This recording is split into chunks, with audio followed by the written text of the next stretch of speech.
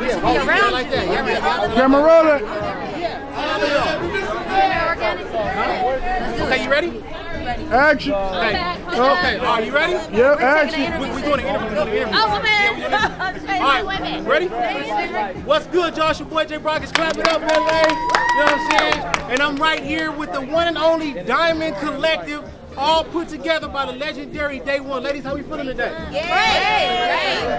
How do y'all feel to be black women coming together on this project, and how have y'all all been able to motivate and energize one another to make this what it is? I feel good. You guys have opportunity. I feel like it's closer to you. Yes. Us right here though, we became like sisters. Yeah,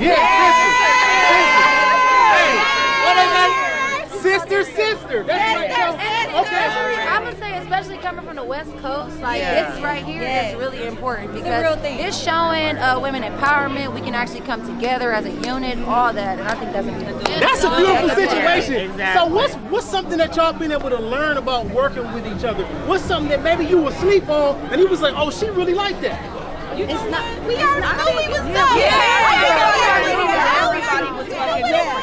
We had never. I would say work ethic, however. Work ethic. So I learned that it's not about competition. You get to know each other. It's a vibe. Yeah, it's a vibe. That's a beautiful thing.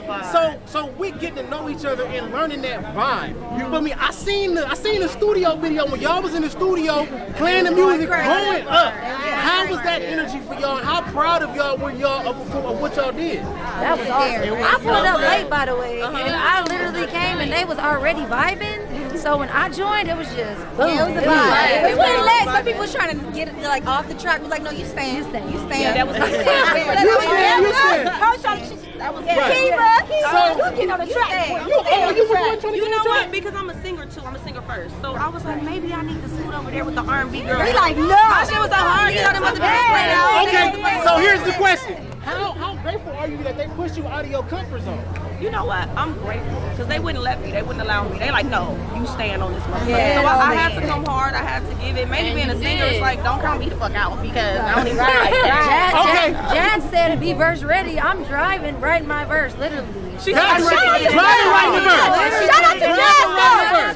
Shout out to Jazz. Now, real quick, as a black woman, what does this mean to you, and how do you want the future black women that's gonna do the same thing that y'all doing, watching y'all motivated by y'all? How do y'all want them to process what y'all got going? You stick together.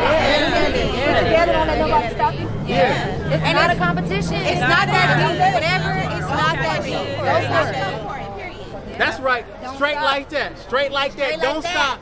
Clap it up one more again. You know what I'm saying? The Diamond Collective. Shout out to Day One. We out. West Coast.